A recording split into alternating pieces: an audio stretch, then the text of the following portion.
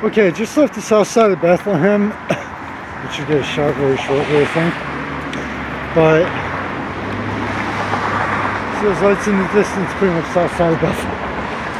And thanks to going down to Philadelphia in May, I actually have something to compare First Friday here on the south side to in another area. Granted, Philadelphia, Bethlehem, size of two cities, etc. But I had an event to cover.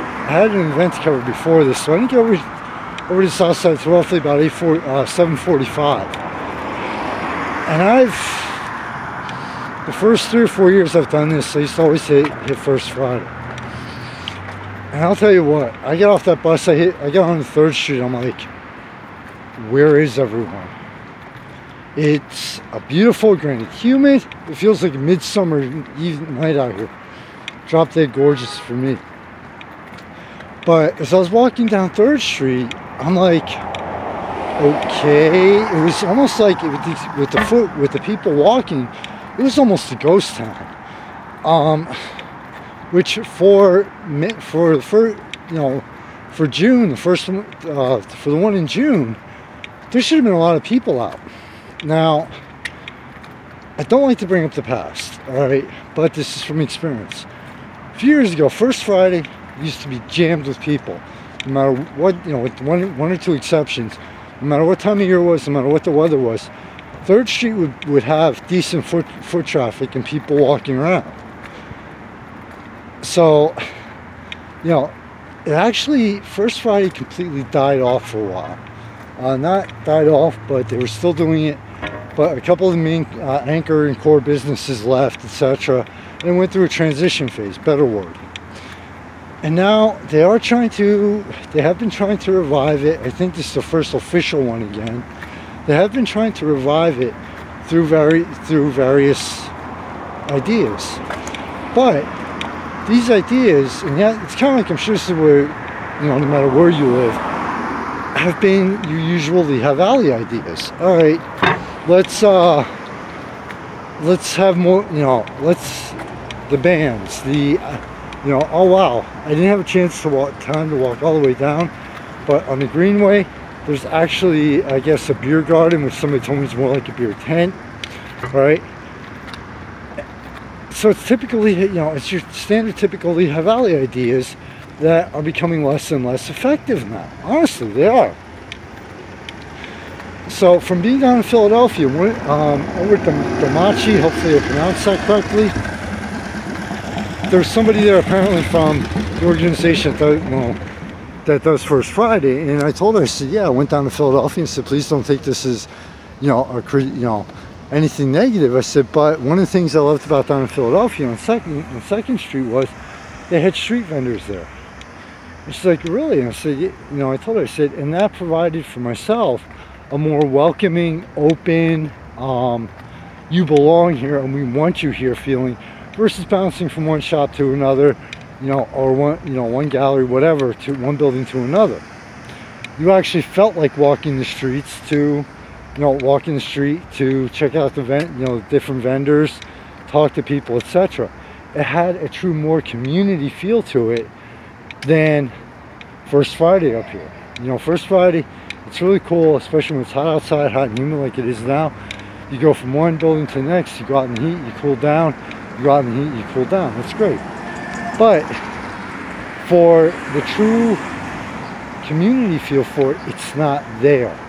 And I'm sorry, but one of the worst ideas and concepts that they could have for an event like this is to have a beer tent, especially in the Greenway, which is between 3rd and 4th Street. Very bad idea, very bad concept, because not only does it pull people off of 3rd Street and away from 4th Street, but you just created more competition for the various bars and restaurants and places to eat on those two streets. You just increase the competition, which to a point works, but for First Friday is a very bad idea.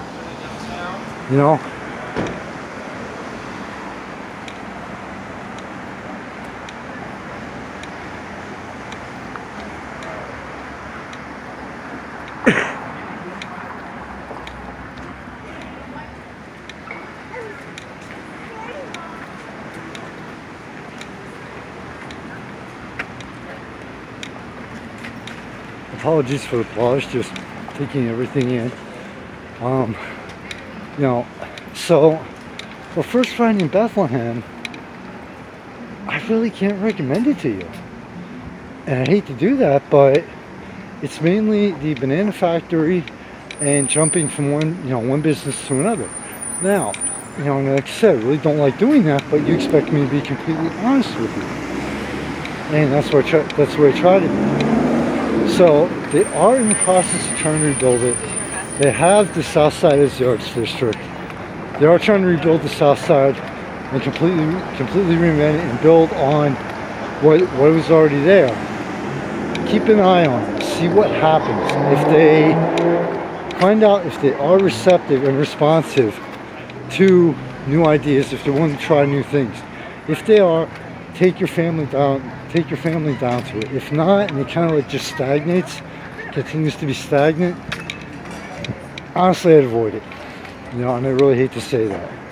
But, it's just, keep an eye on it, go down, check it out once or twice, and see what you think.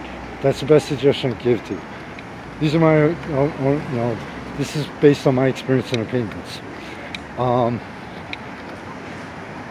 It's just, they need something new, they need something exciting, they need something different for it.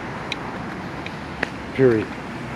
So, hopefully they will continue to listen to people. Hopefully they will they will start looking at outside of the Lehigh Valley to see what other areas are doing and adopt those ideas to the Lehigh Valley. But kind of, we'll see. Like I said, just take a wait and see attitude, or wait and see approach to it. To all the sponsors of the magazine out there, thank you so much. Please go thanks to the sponsors page, because without them, none of this could have happened for over the past 5 years now. To everybody out there, thank you so much for the page views and all the support. Without you, I wouldn't be doing it anymore either, because there's been no point to it. Summer's here, it feels like it. Get out there, take some time out with your friends, family, and so take some time from yourself from our busy, hectic life and enjoy it. I'm starting to on occasion. Michael Phoenix, founder and staff of the magazine from West Broad and Main Street here in Bethlehem, Pennsylvania. Thank you.